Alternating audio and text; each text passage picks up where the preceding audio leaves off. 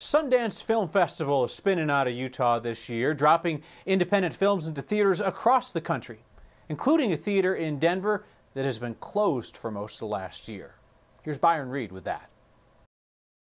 It's been a great opportunity for us. Matthew Campbell is feeling optimistic these days about people coming back to theaters to see movies. To have a little taste of going back out and doing that and seeing some fun, exciting films the day that they premiere. He's the artistic director for Denver Film, a local nonprofit that runs and owns the Film Center on Colfax. Usually it'd be open 7 days a week, showing theatrical titles in addition to a lot of specialty programming and film festivals that we do. Like most independent movie venues across the country, the Film Center was forced to close their doors due to the pandemic. We closed back in the end of March, beginning of April. But recently, the Film Center received good news when the Sundance Film Festival made an announcement.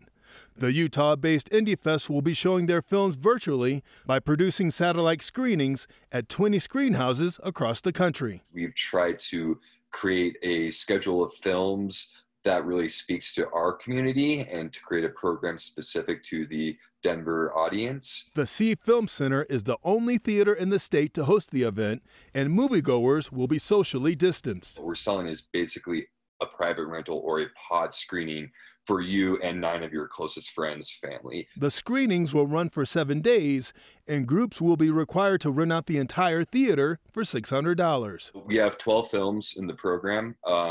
We'll start screening this coming Friday through the following Tuesday. The goal is to help independent theaters across the country feel hopeful. We get all the proceeds of the tickets that we sell. And keep the Sundance tradition alive on the big screen. This just to get the word out to remind people like, hey, you know, theaters are still relevant. We're still here. For next. So hopefully it'll just get people excited to return to the theater again. I'm Byron Reed.